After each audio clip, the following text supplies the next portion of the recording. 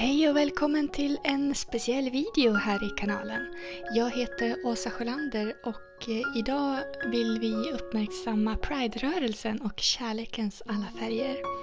Och jag säger vi därför att det här är ett samarbete med Lilli of Norway. Lilli bor på den norska kusten och arbetar precis som jag som konstnär och älskar även att vara ute i skogen och leta efter ätbara saker. Spana gärna in hennes kanal. Just nu håller hon på med ett konstprojekt där hon utvecklar en egen version av det klassiska norska rosemåleriet. Det här är en jätterolig video för då får jag måla regnbågen. Och när jag tänker på Pride så är det är just regnbågsfärgerna och kärlek som jag tänker på. Så jag tänkte att vi skulle börja med att maskera ett hjärta här innan vi lägger på färgen. Och då har jag tagit en bit av ett gammalt stearinljus. Jag är faktiskt inte säker på om det är stearin eller paraffin, så jag tror att det går bra med bägge två. Och tanken är att jag lägger på det i en form av ett hjärta, vilket gör att pappret blir fett så att färgen inte fäster där. Nu kan du bestämma själv om du vill lägga på alla de här färgerna var för sig. Men jag valde faktiskt att lägga bara gult, rött, blått och lila. Och det hade faktiskt räckt med bara gult, rött och blått. Därför att när man blandar dem så blir det sekundärfärgerna. Alltså grönt, orange och lila.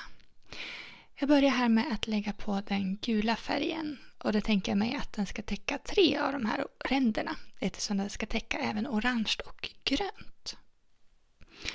Jag använder riktigt intensiva färger så jag har arbetat upp dem innan för att de ska innehålla väldigt mycket pigment. Om du tycker att dina färger blir lite bleka så kan du antingen se till att mjuka upp dem ännu mer.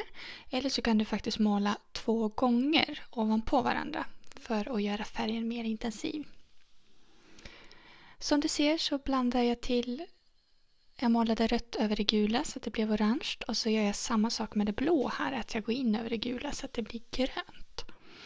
Och jag hade även kunnat gjort samma sak med det lila. Jag hade kunnat gå in med lite rött. Men jag tycker att min lila färg som jag har är så snygg så jag la i den istället.